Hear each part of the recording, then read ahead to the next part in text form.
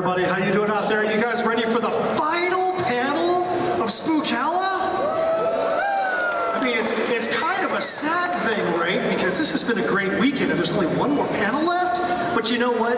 They saved a wicked good panel for the final panel. Am I right? All right. Without further ado, we don't want to take up any more of this man's time with me up here yapping. We want to hear this guy yapping. Let's bring him on up here, Mr. Ron Pearlman.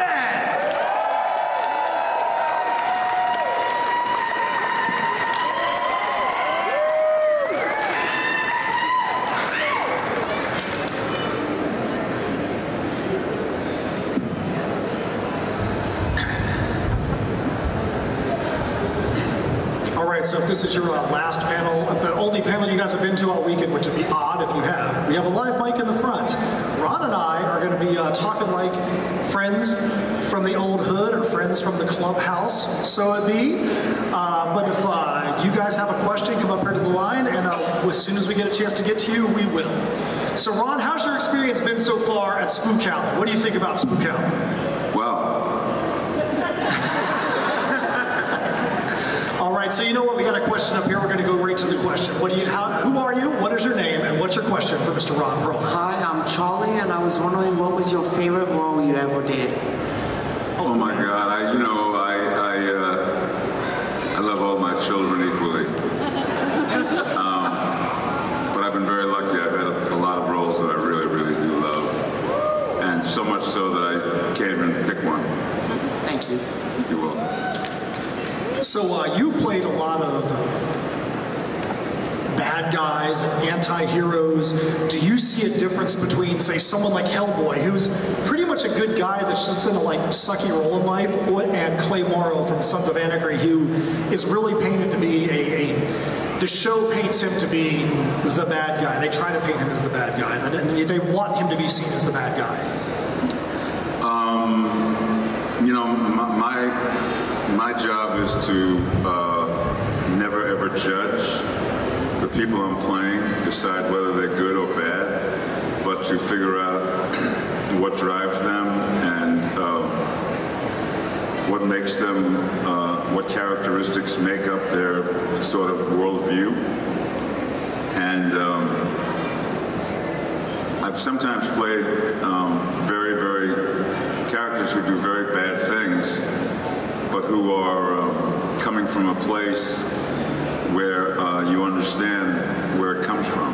And for me, that's kind of really interesting to explore both sides of the darkness and the light within one entity. I find those to be the most interesting characters to hang out with. So let's go back to Sons of Anarchy. Being in a biker gang, as it may, and having to be the... It's not a gang, it's a motherfucker. All right. It's a club. And if you brought your kids here, I'm fucking sorry. Being in a club. But she's clapping. She's 2.5 years old. She's saying, thank God somebody fucking said it. All right. Being in the club, being in the MC, and spending so many years actually in that, was the family that was on set in the MC, how much of that do you feel was really like a family offset? Did you guys have the same kind of relationship, in a good way, off the stage as you did on the stage? Yeah, when we first started out, we went, the first year, maybe 2 years, we went everywhere together. We hung out as much time off set as we did on set. We really, really formed a strong bond. We really enjoyed each other's company. We really felt like we were thrown into this kind of community of extended family, not really blood, but sometimes even more bonded than that. And we took to it immediately. You know, the 3rd, 4th, 5th, 6th season, everybody's starting to worry like he's making more money than me and he's more famous than me. It got a little fucked up, but you know, we really were very tight-knit through the whole thing. So you said it's not your job to judge the motivations of your characters, but in a situation like we just said with Sons of Anarchy, you get to see some of your fellow co-stars get removed from the show in ways that may not have been the most pleasant. Was there ever a time when it got to a point where one of your co-stars got the call and you're just like, man, I hate seeing that guy or that girl go out that way. That really sucks for that character that they had to go out in the way that they did. And you're like, oh, sucks to be you guys. I'm still around. Yeah, every one of us, from the time they killed Opie, we all knew nothing here is sacred. We can all go at the whim of Kurt Sutter at any minute of the time for a lot of reasons or for no reason at all, depending on how he wanted to fashion the arc of the story. So we were all on our guard for when is the guillotine coming down on me? Yeah, I'm glad that you bring up the scene with Opie. That was, as a fan, probably the most emotional moment on television, not just for the season, but probably in all of television in that calendar year. The way that he went down, the way that whole thing kind of stretched out. For you guys in the cast, did you expect the kind of viral reaction that happened in the crowd when Opie died? Yeah. You knew, hey, this was really done in a way that was going to put him. He suffered. His wife, the way she went down, the way he went down, just a brutal life. Yeah, we knew that there was going to be cataclysmic, because if you believe what everybody wants to lead you to believe, that our show was based loosely on Hamlet, and that Hamlet is the young prince, and I'm Claudius, who killed the king, was the brother of the king, killed the king and married the queen and became king, and then, every one of us is going to meet Mr. Mayhem at some point. The only person in Hamlet that survives is Horatio, which is Hamlet's best friend, which was Opie. He was the first one to get whacked. So, fuck Hamlet, you know what I'm saying? Like, who's next, Hey guys out there, so I just want to let you know real quick, so Ron is going to be actually leaving the building at like 4:45, so there's not going to be much time after this panel's done. If you've got a question that you want to ask him, you need to get up to this mic and do it now, because you're probably not going to get the opportunity afterwards. All right, Mr. Repo Man, you have heard the call. What is your name? What's your question? Josh Hu, I just had a quick question for you about going back to Quest for Fire, if you have any good stories about that. So if you have any good stories about Quest for Fire? Do I have any good stories about Quest for Fire? Right. Yes. Yeah. Okay. Care to share? No. Yes. My parents took me to that. There would be lawyers involved, and husbands and wives and jealous boyfriends and stuff. Yeah. So. Yes. I feel like that was a good anti-story that was just told right there. All right, how you doing, man? I mean, we performed the whole movie naked, basically, so you can only imagine the shit that went down. Hey, my name's Ryan. You had a very small, very goofy role very early in the show Star Wars: The Clone Wars. This character called Godnoct. I think that's you. How did that role come about? This goofy little role, easily the only actor of your caliber that had guest starred in that show at the time. Nobody knew what to expect from it, and you come in to play this kind of goofy villain in the Clone Wars. How did that come about? In what project? Star Wars: The Clone Wars. Yeah, well, it'll just show you what I will do for money. How far I will stoop to pick up a dollar. There it is, right there. I don't even remember doing the show. I have no idea why I said yes to the show. I'm sure I needed gas in the car at the time. Hey, how you doing? What's your name and what's your question? My name's Chelsea. I'm a huge fan. And I was just wondering, hey, would you ever do a Hellboy 3? Sure. You got one? You got the financing for it? Oh, no. If that was the case, my parents would be the first to ask for money. No, but I would. I've always, I'm very public about the fact that the Hellboy story, as as fashioned by Guillermo del Toro, who did the first two, was meant to be 3 movies, trilogy. And we never got around to the third one. And so I wouldn't just do any old Hellboy, but I would definitely do the third one of the trilogy with Guillermo if he ever asked. Hey, come on, I'm trying to fucking talk over here. Yeah, what was that guy doing? All right, thank you so much. Thank you. You're welcome. All right, next up, what is your name? What's your question? Hi, my name is Zan, and my question is, I'm a longtime fan, and I was wondering if you could share any of your memories from Beauty and the Beast. That's the first thing I saw you in. So, yeah, that was the very first mainstream moment I ever had in my career. I mean, I had always been doing kind of very independent, kind of esoteric stuff on the fringes that, you know, aficionados would maybe find, but never if you tuned in to prime time on CBS, which is what Beauty and the Beast was my first kind of experience with that. So it meant a lot to me. And the fact that I was playing this Elizabethan character covered in, you know, really, really weird limonene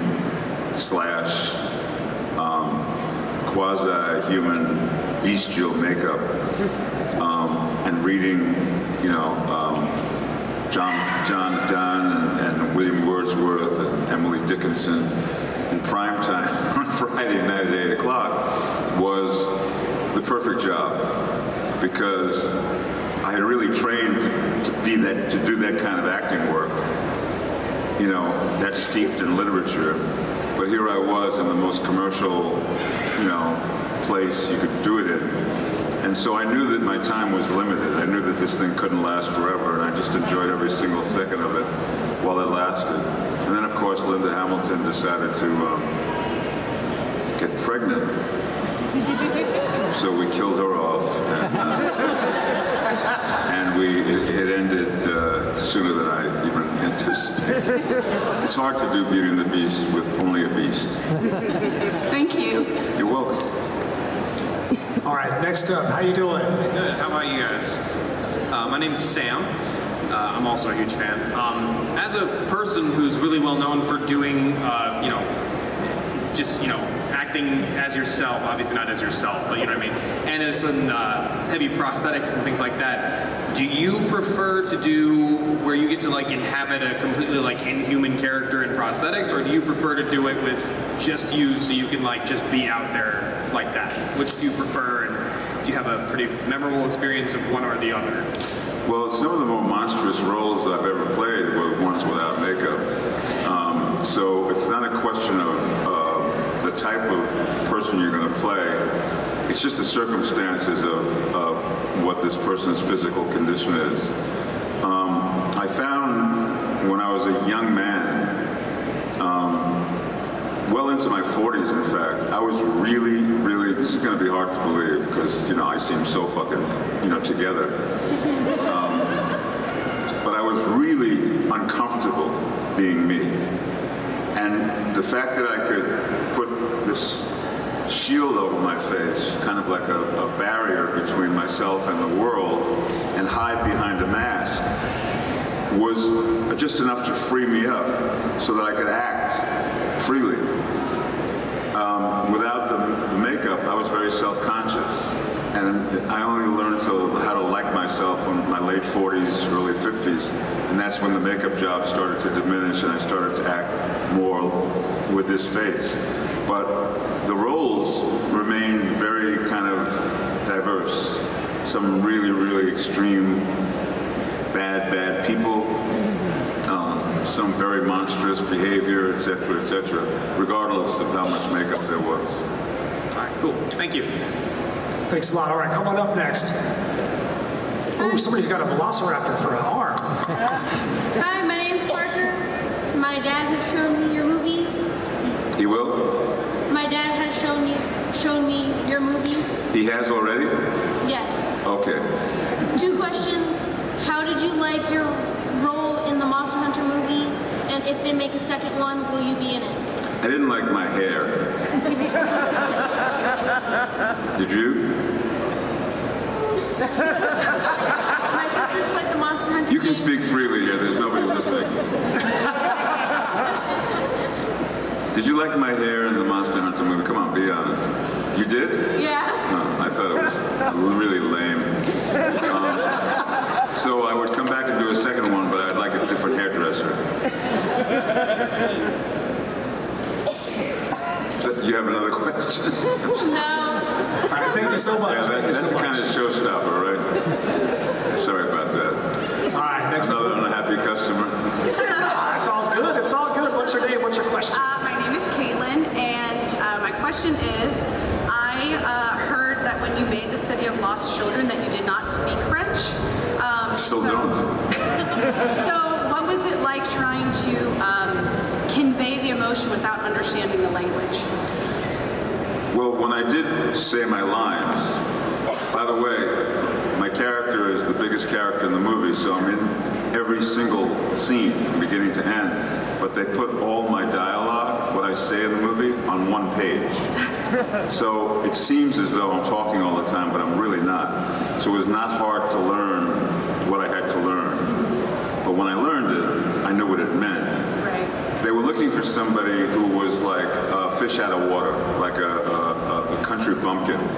So because the movie takes place in France, they wanted somebody who was a foreigner. So all of the French actors that they met with just sounded too easy, too facile.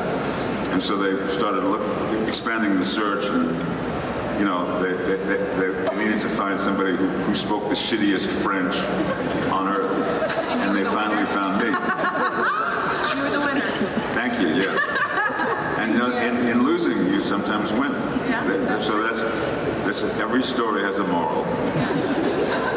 Thank you so much. All right, next up, what's your name? What's your question? Hi, I'm Michelle. Hi. You are so versatile and have done so many things. Star Trek Nemesis and the Island of Dr. Moreau, and you've just done so much with makeup work and special effects. With all of the things that you've done, which costume, shall we say, was the biggest pain in your ass that you've never want to put on again because it was just so much work getting into and taking off that you're like, oh God, please don't ever cast me in that part again? Well, at the risk of once again shocking my beautiful, devoted audience here, when you're wearing a tail,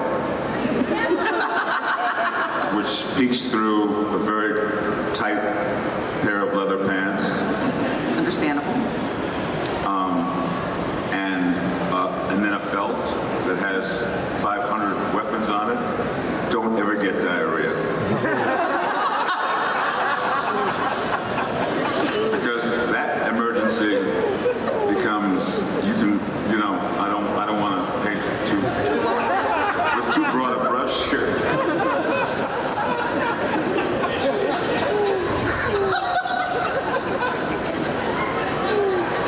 Thank you. That was the one. Thank you for everything you've done over the years. You're amazing. My pleasure. All right, next up. We went straight to his, we figured out finally what floats his boat. Poopy jokes. My name's Alessandro, and question for you is, how were you approached for Mutant Chronicles? Was it one of the other actors that brought you into that project? It rings a bell. A lot of green screen work. Thomas Jane. Oh yeah, Mutant Chronicles. Yeah. No, I feel as though that was one of those. John Malkovich too, was it? Yeah, I feel like that was one of those. They called me and said, "Here's the script. We'd like for you to consider playing it." And I read it, and I thought it was very original. Yeah, it definitely shows you had fun during it. I had a good time doing it, and I made some really good friends. And I dug it. That's awesome. Thank you so much. Thank you. Thanks a lot, man. All right, what's your name? What's your question?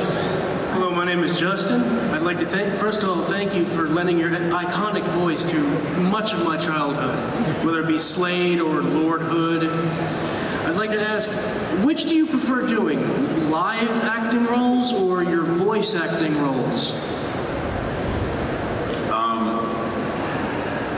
I like acting. The reason why I do it all, I'll do a lot of voice work and I'll do a lot. I just like some people like doing crossword puzzles, like to occupy their mind or stimulate them. I like being given the challenge of, here's a piece of humanity on a page. It's just on a page. It doesn't exist. Make him exist. And that, to me, is like, that's cool, kind of like, some people fuck with Rubik's Cubes, like I mess with humanity. And it comes in all forms, performance-wise. Sometimes it's just voice work, sometimes it's live action. Occasionally it's porn, but please don't judge me. I have a couple of ex-wives and a family, and I have a lot of bills. But anyway, enough of me. How about you? What do you prefer? Never mind. No, I do appreciate all your work in the voice roles such as Slade or the Lich King. I wouldn't tolerate this shit if I were you. I'd just all get up and leave. This is bullshit panel you're ever going to attend. I think we're all having a good completely time. Unserious. Anyway, sorry, I interrupted. I'd like to thank you, sir. Thank you. You have a good day. Yeah, I got a quick question. Do you guys out there think this is a bullshit panel, or do you think this is an amazing panel? That's what I'm talking about. All right. Next up, what's your name? What's your question for Mr. Pearlman? My name is Alejandro. I got a quick question. Wait a minute. Weren't you up here? Oh, that was Alessandro. That was Alessandro. You're Alejandro. Alejandro. Yeah, we're off by one letter at least. Yeah. Huge fan of your work, Sons of Anarchy. Some people don't know you played also Clayface in Batman the Animated Series. With this recent passing of Kevin Conroy, this year, what was your experience working with him and working that series with that amazing character? I felt like,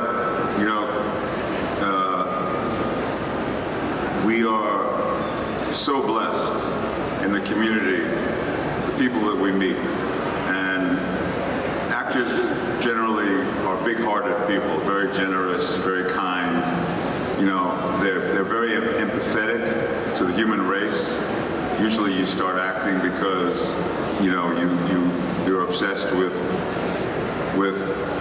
covering up some pain or with getting your right on screen or on stage, which you couldn't get right in real life. So you meet beautiful people, and Kevin Conway was one of the most kind, smiling beams of light that I've ever met. And we did the series together, but we stayed close because we lived in the same neighborhood in LA, and I would see him, many, many times every week. And we always had just wonderful, wonderful conversations and hugs. And I was really, really, that was a gut punch losing him, as young as he was. And we thank you for playing such a great role in that series, which is, for me, in my opinion, the best animated series. One more time, motherfucker. Thank you very much. Goddamn photo ops. Anyway, I'm sorry you had to hear that. What's up, Brad? My name is Mauro. How you doing? Pretty good, man. How are you, man? All right, so you, Hellboy, Vincent, and Clay walk into a bar. What are y'all drinking? I don't know about the rest of those motherfuckers, but I'm drinking tequila. I got you. Hellboy is probably drinking Yoo-hoo and eating a pizza. Who else? Clay? Yeah, Clay and Vincent. Clay was a whiskey man, Irish whiskey. Clay Morrow. And Vincent was too young to drink, even though he was an adult. Awesome. Thanks for your time. Next time I see you, I'll buy a tequila. Okay, man. Thank you, bro. I like the good stuff. Hey, how you doing? What you got for him? Doing well. My name's Sam. I got a question for you. It's a stupid question. And what's the best way to win an argument? What's the best way to win an argument? Yes, sir. Well, it depends on who you're having it with. If it's with your wife, it's like, God damn it, you're so right. That's the only way to win. Yes, I agree. It took me a few marriages to figure that shit out. Well, I've been married once, 33 years. I never looked at it that way. You are so right. Never looked at it that way. You're so right. Thanks, sir. Appreciate it. You're welcome. Hey, how you doing, man? What's your name? What's your question? My name is Paul. First off, we love you.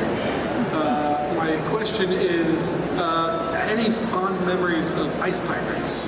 No. No, actually, my co-star in that film was a lady named Angelica Houston, and her father was a huge idol of mine and everybody else who calls himself a cinephile. It's John Huston, the great John Huston. If you look at his filmography, it's mind-blowing.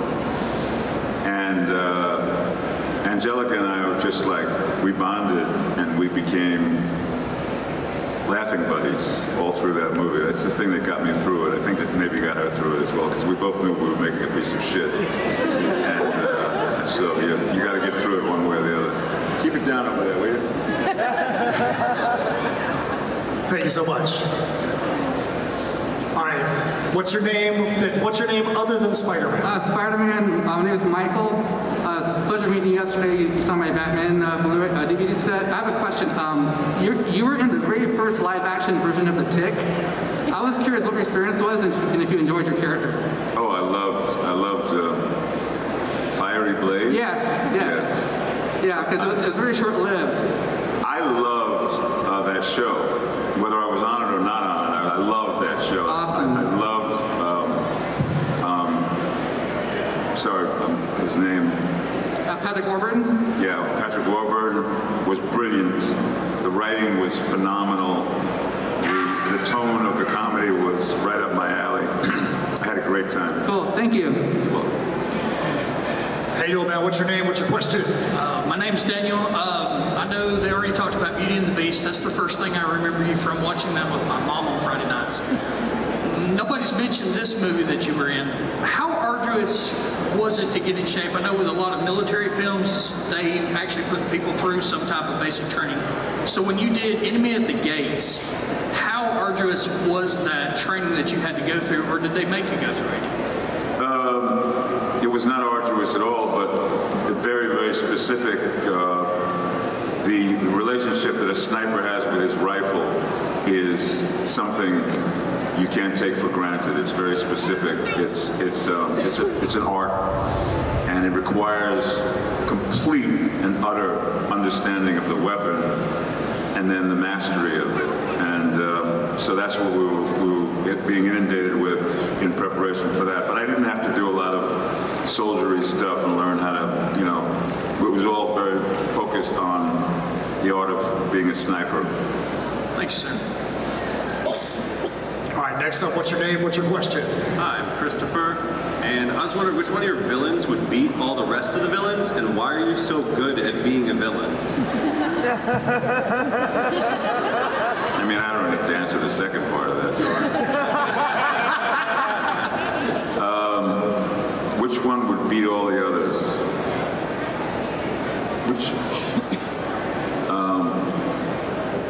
I think all my villains were beatable. I think that's what I loved about them, was that they were weak, essentially.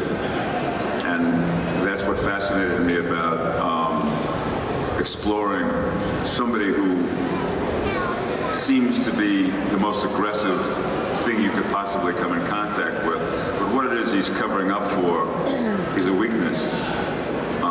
You'll find that in most bullies and most villains. You look around, I don't want to get political, I'm in Florida, but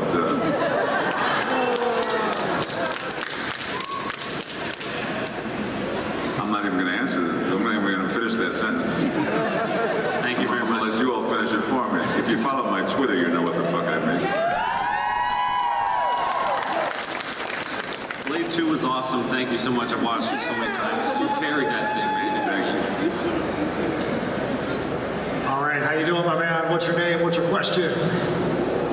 My name is John, and you worked with Jean-Pierre Jeunet on both City of Lost Children and Alien Resurrection, and in one of those movies you got to speak English, and I was just wondering if you had any anecdotes or could describe how the second movie you worked with on it was with him, or just tell us a little bit about your experience at all. Well, it was interesting because I didn't speak any French, and he didn't speak any English when we did City of Lost Children. And then he got invited to do Alien Resurrection and knew that he had to learn English. I don't really have anything interesting to add to that, but that's basically what happened. But it was interesting to see him in both of those kind of iterations. Thank you. And I just wanted to let you know, my dad's not here because he's too sick to be here, but your performance in Hellboy is one of his favorite things in any movie. I hope he gets well. Hey, what's your dad's name, man? What's your dad's name? Alan. Alan, let's give a shout out to Alan. Give a hand clap for Alan.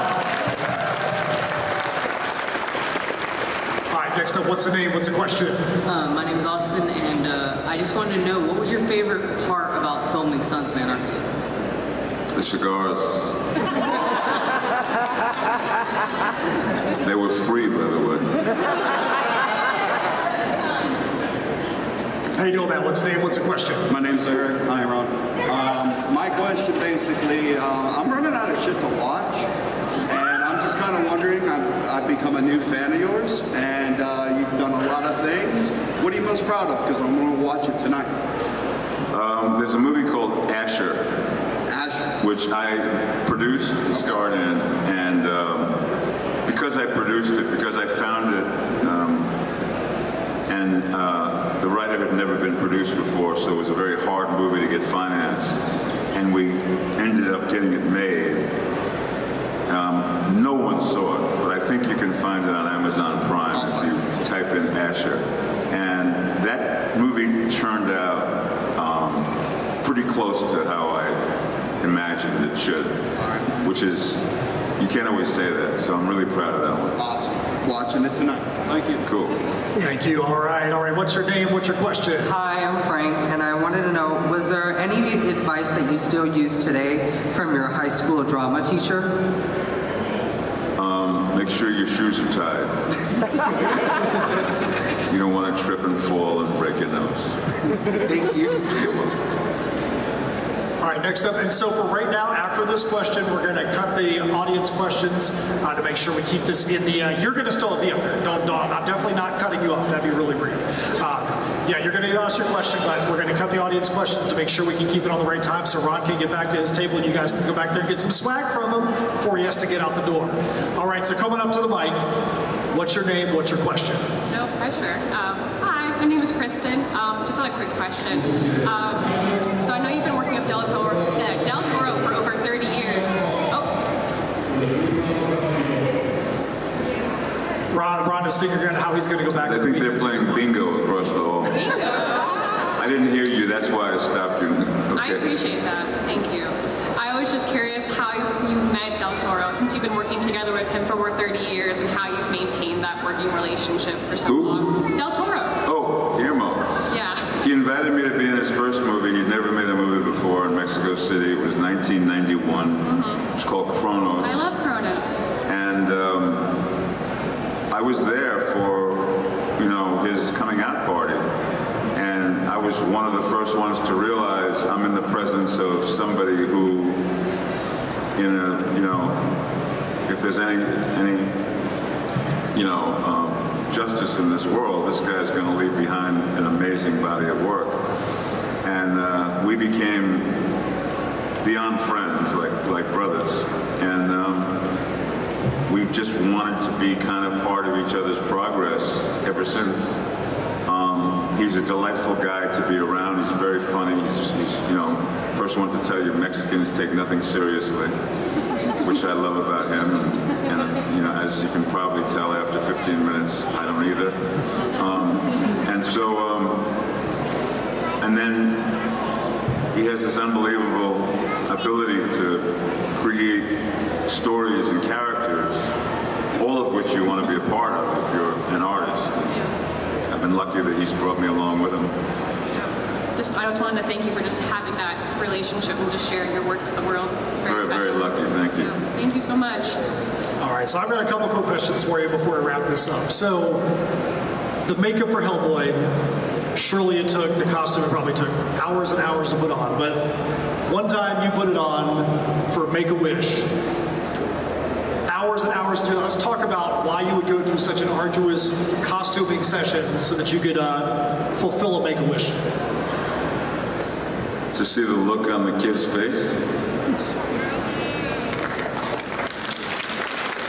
Is that something you would do often if somebody was asked, even today, like, hey, I would love to see Ron Pearlman be my Hellboy from the Make-A-Wish. Would you go ahead and do it again tomorrow? Absolutely. Excellent. The story is Mike Elizalde, who was part of the makeup team on Blade 2 and then on Hellboy 1 and 2, and actually applied my makeup on Hellboy 2. He got a call from the Make-A-Wish Foundation saying that there's a kid who wants to meet Hellboy. And I said, sure, when and where? He says, before I answer that, he doesn't want to meet Ron. He wants to meet Hellboy. I said, well, how do you feel about that? He says, I'm down. I said, because you're going to be the one doing all the work. I sit there in the chair and you put the fucking shit all over me, and then I have my picture taken. So we all agreed that it was something we wanted to do, and it turned into one of the most beautiful days of my life. It's when you realize how lucky you are when you can put a smile on a kid's face. That's good stuff.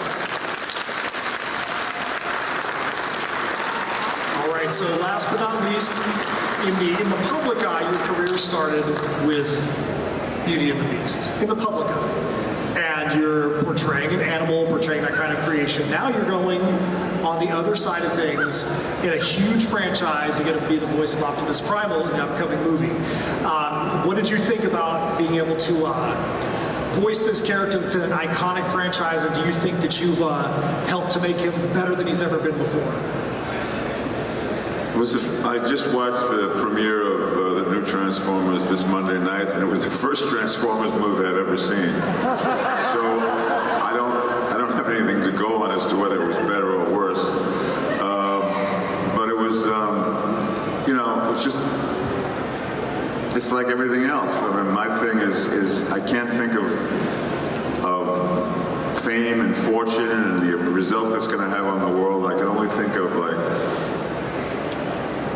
do I understand this character well enough to play him, and can I play him well enough so that I can entertain the audience? If the answer to that is no, I say no. If the answer to that is yes, I go do it, and then that's the end of my expectations. I don't want to know how much money it made. I don't want to know what the reviews were like. I just come here and I hang out with people like you guys, and that's how I get to find out if it reached anybody, All right, that's great stuff. All right, so Ron is going to be out of the building in about an hour. So if you guys have any quick things you want to go back to his booth and get a picture, anything like that, I'm going to go get it right now because you're not going to have the opportunity come 4:46 p.m. All right, so let's give it one more last huge